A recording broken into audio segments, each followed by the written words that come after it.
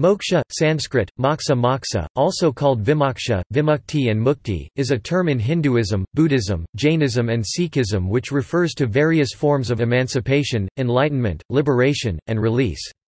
In its soteriological and eschatological senses, it refers to freedom from samsara, the cycle of death and rebirth. In its epistemological and psychological senses, moksha refers to freedom from ignorance, self-realization, self-actualization and self-knowledge. In Hindu traditions, moksha is a central concept and the utmost aim to be attained through three paths during human life. These three paths are dharma, virtuous, proper, moral life; artha, material prosperity, income security, means of life; and kama, pleasure, sensuality, emotional fulfillment.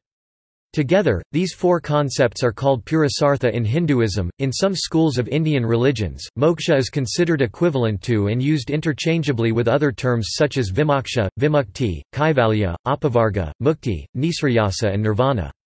However, terms such as moksha and nirvana differ and mean different states between various schools of Hinduism, Buddhism, and Jainism. The term nirvana is more common in Buddhism, while moksha is more prevalent in Hinduism. Etymology. Moksha is derived from the root Sanskrit, muk, which means free, let go, release, liberate. In Vedas and early Upanishads, the word Sanskrit, musayate appears, which means to be set free or release, such as of a horse from its harness. Definition and meanings. The definition and meaning of moksha varies between various schools of Indian religions. Moksha means freedom, liberation, from what and how is where the schools differ. Moksha is also a concept that means liberation from rebirth or samsara. This liberation can be attained while one is on earth or eschatologically karmamukti, vidyahamukti. Some Indian traditions have emphasized liberation on concrete, ethical action within the world. This liberation is an epistemological transformation that permits one to see the truth and reality behind the fog of ignorance. Moksha has been defined not merely as absence of suffering and release from bondage to samsara. Various schools of Hinduism also explain the concept as presence of the state of paripurna brahmanubhava, the experience of oneness with Brahman, the one supreme self, a state of knowledge, peace and bliss. For example, Vivekachudamani, an ancient book on moksha, explains one of many meditative steps on the path to moksha, as eschatological sense. Moksha is a concept associated with samsara, birth-rebirth cycle. Samsara originated with religious movements in the first millennium BCE. These movements such as Buddhism, Jainism and new schools within Hinduism, saw human life as bondage to a repeated process of rebirth. This bondage to repeated rebirth and life, each life subject to injury, disease and aging, was seen as a cycle of suffering. By release from this cycle, the suffering involved in this cycle also ended. This release was called moksha, nirvana, kaivalya, mukti and other terms in various Indian religious traditions. Eschatological ideas evolved in Hinduism. In earliest Vedic literature, heaven and hell sufficed soteriological curiosities. Over time, the ancient scholars observed that people vary in the quality of virtuous or sinful life they lead, and began questioning how differences in each person's punya merit, good deeds or pap demerit, sin as human beings affected their afterlife. This question led to the conception of an afterlife where the person stayed in heaven or hell, in proportion to their merit or demerit, then returned to earth and were reborn, the cycle continuing indefinitely. The rebirth idea ultimately flowered into the ideas of samsara, or transmigration, where one's balance sheet of karma determined one's rebirth. Along with this idea of samsara, the ancient scholars developed the concept of moksha, as a state that released a person from the samsara cycle. Moksha release in eschatological sense in these ancient literature of Hinduism, suggests Van Buitenen, comes from self-knowledge and consciousness of oneness of Supreme Soul. Epistemological and psychological senses. Scholars provide various explanations of the meaning of moksha in epistemological and psychological senses. For example, Deutsche sees moksha as transcendental consciousness, the perfect state of being, of self-realization, of freedom and of realizing the whole universe as the self. Moksha in Hinduism, suggests Klaus Klostermaier, implies a setting free of hitherto fettered faculties, a removing of obstacles to an unrestricted life, permitting a person to be more truly a person in the full sense. The concept presumes an unused human potential of creativity, compassion, and understanding which had been blocked and shut out. Moksha is more than liberation from a life-rebirth cycle of suffering samsara. The Vedantic school separates this into two: jivanmukti, liberation in this life, and vidyahamukti, liberation after death. Moksha in this life includes psychological liberation from adhyasa, fears besetting one's life, and avidya, ignorance or anything that is not true knowledge. Topic: As a state of perfection. Many schools of Hinduism, according to Daniel Ingalls, see moksha as a state of perfection. The concept was seen as a natural goal beyond dharma. Moksha, in the epics and ancient literature of Hinduism, is seen as achievable by the same techniques necessary to practice dharma. Self-discipline is the path to dharma. Moksha is self-discipline that is so perfect that it becomes unconscious, second nature. Dharma is thus a means to moksha. The Samkhya school of Hinduism, for example, suggests that one of the paths to moksha is to magnify one's sattvam. To magnify one's sattvam, one must develop oneself where one's sattvam becomes one's instinctive nature. Many schools of Hinduism thus understood dharma and moksha as 2 points of a single journey of life, a journey for which the Vaidikam was discipline and self-training. Over time, these ideas about moksha were challenged. Nagarjuna's challenge. Dharma and moksha, suggested Nagarjuna in the 2nd century, cannot be goals on the same journey. He pointed to the differences between the world we live in, and the freedom implied in the concept of moksha. They are so different that dharma and moksha could not be intellectually related. Dharma requires worldly thought, moksha is unworldly understanding, a state of bliss. How can the worldly thought process lead to unworldly understanding? Asked Nagarjuna. Karl Potter explains the answer to this challenge as one of context and framework, the emergence of broader general principles of understanding from thought processes that are limited in one framework. Adi Shankara's challenge. Adi Shankara in the 8th century AD, like Nagarjuna earlier, examined the difference between the world one lives in and moksha, a state of freedom and release one hopes for. Unlike Nagarjuna, Shankara considers the characteristics between the two. The world one lives in requires action as well as thought. Our world, he suggests, is impossible without vyavahara, action and plurality. The world is interconnected, one object works on another, input is transformed into output, change is continuous and everywhere. Moksha, suggests Shankara, is that final perfect, blissful state where there can be no change, where there can be no plurality of states. It has to be a state of thought and consciousness that excludes action. How can action-oriented techniques by which we attain the first 3 goals of man, kama, artha and dharma, be useful to attain the last goal, namely moksha? Scholars suggest Shankara's challenge to the concept of moksha parallels those of Plotinus against the Gnostics, with one important difference. Plotinus accused the Gnostics of exchanging an anthropocentric set of virtues with a theocentric set in pursuit of salvation. Shankara challenged that the concept of moksha implied an exchange of anthropocentric set of virtues dharma with a blissful state that has no need for values. Shankara goes on to suggest that anthropocentric virtues suffice. The Vaisnavas challenge. Vaishnavism, one of the bhakti schools of Hinduism, is devoted to the worship of God, sings his name, anoints his image or idol, and has many sub-schools. Vaishnavas, followers of Vaishnavism, suggest that dharma and moksha cannot be 2 different or sequential goals or states of life. Instead, they suggest God should be kept in mind constantly to simultaneously achieve dharma and moksha, so constantly that one comes to feel one cannot live without God's loving presence. This school emphasized love and adoration of God as the path to moksha, salvation and release, rather than works and knowledge. Their focus became divine virtues, rather than anthropocentric virtues. Daniel Ingalls regards Vaishnava's position on moksha as similar to the Christian position on salvation, and Vaishnavism as the school whose views on dharma, karma and moksha dominated the initial impressions and colonial-era literature on Hinduism, through the works of Thibaut, Max Muller and others. History. The concept of moksha appears much later in ancient Indian literature than the concept of dharma. The proto-concept that first appears in the ancient Sanskrit verses and early Upanishads is musyate, which means freed or released.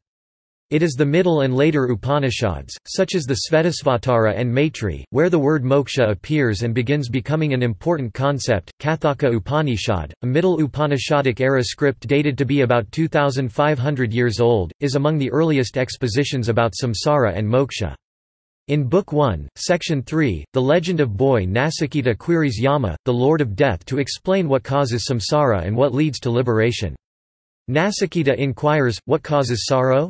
Yama explains that suffering and samsara results from a life that is lived absent-mindedly, with impurity, with neither the use of intelligence nor self-examination, where neither mind nor senses are guided by one's atma soul, self. Liberation comes from a life lived with inner purity, alert mind, led by buddhi reason, intelligence, realization of the Supreme Self Purusha who dwells in all beings. Kathaka Upanishad asserts knowledge liberates, knowledge is freedom. Kathaka Upanishad also explains the role of yoga in personal liberation, moksha. Svetasvatara Upanishad, another Middle-era Upanishad written after Kathaka Upanishad, begins with questions such as why is man born, what is the primal cause behind the universe, what causes joy and sorrow in life. It then examines the various theories, that were then existing, about samsara and release from bondage. Svetasvatara claims bondage results from ignorance, illusion or delusion, deliverance comes from knowledge. The Supreme Being dwells in every being, He is the primal cause, He is the eternal law, He is the essence of everything, He is nature, He is not a separate entity. Liberation comes to those who know Supreme Being is present as the universal spirit and principle, just as they know butter is present in milk. Such realization, claims Svetasvatara, come from self-knowledge and self-discipline, and this knowledge and realization is liberation from transmigration, the final goal of the Upanishad. Starting with the Middle Upanishad era, moksha, or equivalent terms such as mukti and kaivalya, is a major theme in many Upanishads. For example, Sarasvati Rahasya Upanishad, one of several Upanishads of the Bhakti school of Hinduism, starts out with prayers to goddess Sarasvati. She is the Hindu goddess of knowledge, learning and creative arts. Her name is a compound word of Sara and Sva, meaning essence of self. After the prayer verses, the Upanishad inquires about the secret to freedom and liberation, mukti. Sarasvati's reply in the Upanishad is Topic: Evolution of the concept. The concept of moksha, according to Daniel Ingalls, represented one of many expansions in Hindu Vedic ideas of life and afterlife. In the Vedas, there were three stages of life: studentship, householdship and retirement. During the Upanishadic era, Hinduism expanded this to include a fourth stage of life, complete abandonment. In Vedic literature, there are three modes of experience: waking, dream and deep sleep. The Upanishadic era expanded it to include Turiyam, the stage beyond deep sleep. The Vedas suggest three goals of man: kama, artha and dharma. To these, the Upanishadic era added moksha. The acceptance of the concept of moksha in some schools of Hindu philosophy was slow. These refused to recognize moksha for centuries, considering it irrelevant. The Mimamsa school, for example, denied the goal and relevance of moksha well into the 8th century AD, until the arrival of a Mimamsa scholar named Kumarila. Instead of moksha, Mimamsa school of Hinduism considered the concept of heaven as sufficient to answer the question, what lay beyond this world after death. Other schools of Hinduism, over time, accepted the moksha concept and refined it over time. It is unclear when the core ideas of samsara and moksha were developed in ancient India. Patrick Olivelle suggests these ideas likely originated with new religious movements in the first millennium BCE. Mukti and moksha ideas, suggests Jab van Buitenen, seem traceable to yogis in Hinduism, with long hair, who chose to live on the fringes of society, given to self-induced states of intoxication and ecstasy, possibly accepted as medicine men and sadhus by the ancient Indian society. Moksha to these early concept developers, was the abandonment of the established order, not in favor of anarchy, but in favor of self-realization, to achieve release from this world. In its historical development, the concept of moksha appears in three forms: Vedic, yogic and bhakti. In the Vedic period, moksha was ritualistic. Moksha was claimed to result from properly completed rituals such as those before Agni, the fire deity. The significance of these rituals was to reproduce and recite the cosmic creation event described in the Vedas. The description of knowledge on different levels, adilakam, adibhutam, adhyashanam, adhyatmam, helped the individual transcend to moksha. Knowledge was the means, the ritual its application. By the middle to late Upanishadic period, the emphasis shifted to knowledge, and ritual activities were considered irrelevant to the attainment of moksha. Yogic moksha replaced Vedic rituals with personal development and meditation, with hierarchical creation of the ultimate knowledge in self as the path to moksha. Yogic moksha principles were accepted in many other schools of Hinduism, albeit with differences. For example, Adi Shankara in his book on moksha suggests, Bhakti moksha created the third historical path, where neither rituals nor meditative self-development were the way, rather it was inspired by constant love and contemplation of God, which over time results in a perfect union with God. Some bhakti schools evolved their ideas where God became the means and the end, transcending moksha. The fruit of bhakti is bhakti itself. In the history of Indian religious traditions, additional ideas and paths to moksha beyond these three appeared over time. Synonyms. The words moksha, nirvana nibbana, and kaivalya are sometimes used synonymously, because they all refer to the state that liberates a person from all causes of sorrow and suffering. However, in modern-era literature, these concepts have different premises in different religions. Nirvana, a concept common in Buddhism, is a state of realization that there is no self, no soul, and emptiness, while moksha, a concept common in many schools of Hinduism, is acceptance of self, soul, realization of liberating knowledge, the consciousness of oneness with Brahman, all existence, and understanding the whole universe as the self. Nirvana starts with the premise that there is no self. Moksha, on the other hand, starts with the premise that everything is the self. There is no consciousness in the state of nirvana, but everything is one unified consciousness in the state of moksha. Kaivalya, a concept akin to moksha, rather than nirvana, is found in some schools of Hinduism such as the Yoga school. Kaivalya is the realization of aloofness with liberating knowledge of one's self and union with the spiritual universe. For example, Patanjali's Yoga Sutra suggests, Nirvana and moksha, in all traditions, represents a state of being in ultimate reality and perfection, but described in a very different way. Some scholars, states Jayatilik, assert that the nirvana of Buddhism is same as the Brahman in Hinduism, a view other scholars and he disagree with. Buddhism rejects the idea of Brahman, and the metaphysical ideas about soul Atman are also rejected by Buddhism, while those ideas are essential to moksha in Hinduism. In Buddhism, nirvana is blowing out or extinction. In Hinduism, moksha is identity or oneness with Brahman. Realization of anatta anatman is essential to Buddhist nirvana. Realization of atman ada is essential to Hindu moksha. Hinduism. Ancient literature of different schools of Hinduism sometimes use different phrases for moksha. For example, Keval Jnana or Kaivalya, state of absolute, Apavarga, Nisrayasa, Paramapada, Brahmabhava, Brahmajnana and Brahmistiti. Modern literature additionally uses the Buddhist term nirvana interchangeably with moksha of Hinduism. There is difference between these ideas, as explained elsewhere in this article, but they are all soteriological concepts of various Indian religious traditions. The six major orthodox schools of Hinduism have had a historic debate, and disagree over whether moksha can be achieved in this life, or only after this life. Many of the 108 Upanishads discuss amongst other things moksha. These discussions show the differences between the schools of Hinduism, a lack of consensus, with a few attempting to conflate the contrasting perspectives between various schools. For example, freedom and deliverance from birth-rebirth, argues Maitrayana Upanishad, comes neither from the Vedanta school's doctrine, the knowledge of one's own self as the supreme soul, nor from the Samkhya school's doctrine, distinction of the Purusha from what one is not, but from Vedic studies, observance of the Svadharma, personal duties, sticking to asramas, stages of life. The six major orthodox schools of Hindu philosophy offer the following views on moksha, each for their own reasons. The Nyaya, Vaisesika and Mimamsa schools of Hinduism consider moksha as possible only after death. Samkhya and Yoga schools consider moksha as possible in this life.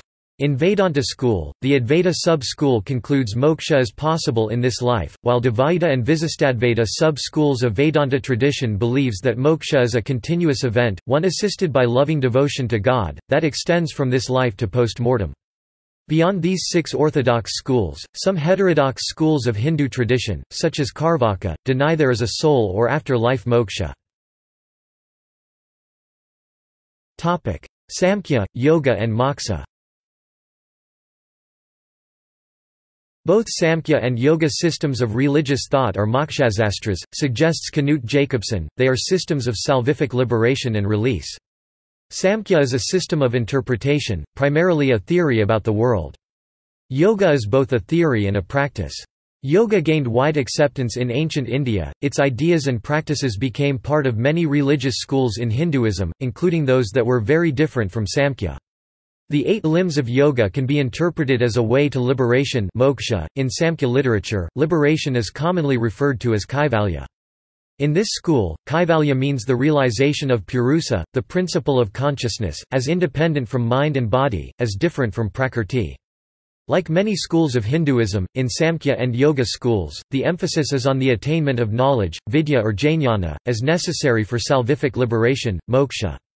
Yoga's purpose is then seen as a means to remove the avidya, that is, ignorance or misleading, incorrect knowledge about oneself and the universe. It seeks to end ordinary reflexive awareness with deeper, purer and holistic awareness asamprajñata samadhi. Yoga, during the pursuit of moksha, encourages practice abhyasa with detachment vairagya, which over time leads to deep concentration samadhi. Detachment means withdrawal from outer world and calming of mind, while practice means the application of effort over time. Such steps are claimed by yoga school as leading to samadhi, a state of deep awareness, release and bliss called kaivalya. Yoga, or marga, in Hinduism is widely classified into 4 spiritual practices. The first marga is jnana yoga, the way of knowledge. The second marga is bhakti yoga, the way of loving devotion to God. The third marga is karma yoga, the way of works. The fourth marga is raja yoga, the way of contemplation and meditation. These margas are part of different schools in Hinduism, and their definition and methods to moksha. For example, the Advaita Vedanta school relies on jnana yoga in its teachings of moksha. Vedanta and Moksha. The 3 main sub-schools in Vedanta school of Hinduism, Advaita Vedanta, Vishishtadvaita and Dvaita, each have their own views about moksha. The Vedantic school of Hinduism suggests the first step towards moksha begins with mumukshutva, that is desire of liberation. This takes the form of questions about self, what is true, why do things or events make us happy or cause suffering, and so on. This longing for liberating knowledge is assisted by, claims Adi Shankara of Advaita Vedanta, guru teacher, study of historical knowledge and viveka critical thinking. Shankara cautions that the guru and historic knowledge may be distorted, so traditions and historical assumptions must be questioned by the individual seeking moksha. Those who are on their path to moksha samnyasin, suggests Klaus Klostermaier, are quintessentially free individuals, without craving for anything in the worldly life, thus are neither dominated by, nor dominating anyone else. Vivekachudamani, which literally means, "crown jewel of discriminatory reasoning," is a book devoted to moksha in Vedanta philosophy. It explains what behaviors and pursuits lead to moksha, as well what actions and assumptions hinder moksha. The 4 essential conditions, according to Vivekachudamani, before one can commence on the path of moksha include 1 viveka discrimination, critical reasoning between everlasting principles and fleeting world, 2 viraga indifference, lack of craving for material rewards, 3 sama calmness of mind, and 4 dhamma self-restraint, temperance. The Brahmasutrabhasya adds to the above 4 requirements, the following: uparati lack of bias, dispassion, titiksa endurance, patience, sraddha faith, and samadhana intentness, commitment. The Advaita tradition considers moksha achievable by removing avidya ignorance. Moksha is seen as a final release from illusion, and through knowledge anubhava of one's own fundamental nature, which is satchitananda. Advaita holds there is no being, non-being distinction between Atman, Brahman, and Paramatman. The knowledge of Brahman leads to moksha, where Brahman is described as that which is the origin and end of all things, the universal principle behind and at source of everything that exists, consciousness that pervades everything and everyone. Advaita Vedanta emphasizes jnana yoga as the means of achieving moksha. Bliss claims this school is the fruit of knowledge, vidya, and work, karma. The Dvaita dualism traditions define moksha as the loving, eternal union with God, Vishnu, and considered the highest perfection of existence. Dvaita schools suggest every soul encounters liberation differently. Dualist schools, e.g. Vaishnava, see God as the object of love, for example, a personified monotheistic conception of Shiva or Vishnu.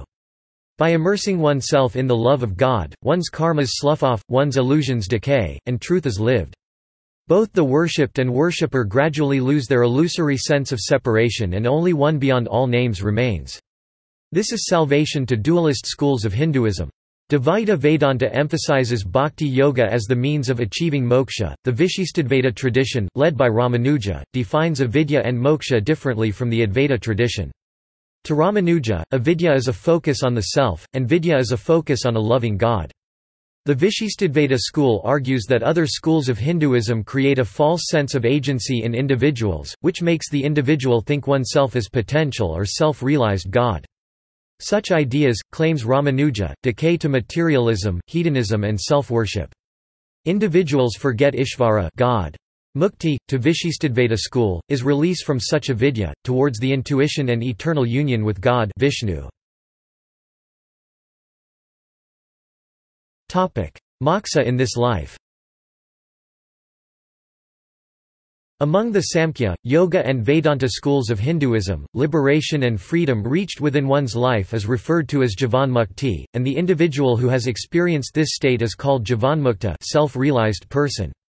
Dozens of Upanishads, including those from Middle Upanishadic period, mention or describe the state of liberation, Jivanmukti. Some contrast Jivanmukti with Vidyahamukti, moksha from samsara after death. Jivanmukti is a state that transforms the nature, attributes and behaviors of an individual, claim these ancient texts of Hindu philosophy. For example, according to Naradapurvrajaka Upanishad, the liberated individual shows attributes such as he is not bothered by disrespect and endures cruel words, treats others with respect regardless of how others treat him. When confronted by an angry person he does not return anger, instead replies with soft and kind words. Even if tortured, he speaks and trusts the truth. He does not crave for blessings or expect praise from others. He never injures or harms any life or being, ahimsa. He is intent in the welfare of all beings. He is as comfortable being alone as in the presence of others. He is as comfortable with a bowl, at the foot of a tree in tattered robe without help, as when he is in a Mithuna union of mendicants, grama village, and Nagara city. He doesn't care about or wear sika tuft of hair on the back of head for religious reasons, nor the holy thread across his body. To him, knowledge is sika, knowledge is the holy thread, knowledge alone is supreme. Outer appearances and rituals do not matter to him, only knowledge matters. For him there is no invocation nor dismissal of deities, no mantra nor non-mantra, no prostrations nor worship of gods, goddess or ancestors, nothing other than knowledge of self. He is humble, high-spirited, of clear and steady mind, straightforward, compassionate, patient, indifferent, courageous, speaks firmly and with sweet words. When a Jivanmukta dies he achieves paramukti and becomes a paramukta. Jivanmukta experience enlightenment and liberation while alive and also after death, i.e., after becoming paramukta, while Vidamukta experiences enlightenment and liberation only after death. Moksha in Balinese Hinduism. Balinese Hinduism incorporates moksha as one of 5 tattvas. The other 4 are, Brahman, the one supreme God-head, not to be confused with Brahman, Atma, soul or spirit, karma, actions and reciprocity, causality, samsara, principle of rebirth, reincarnation.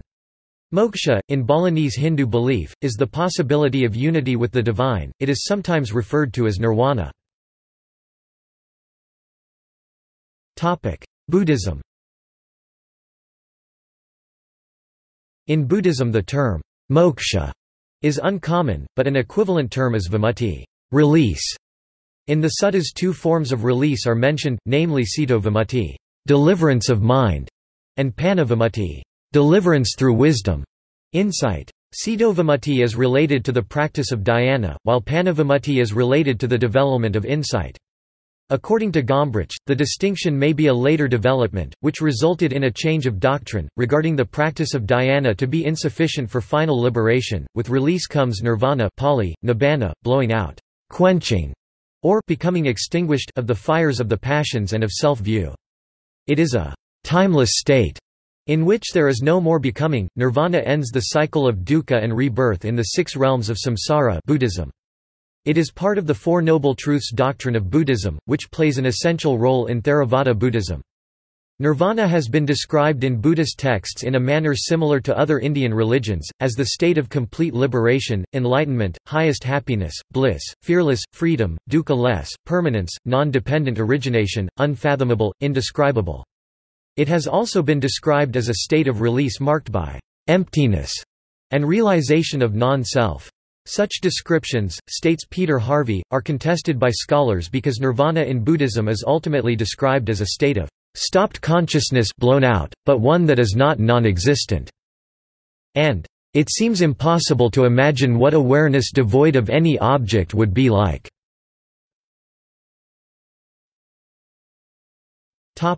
Jainism.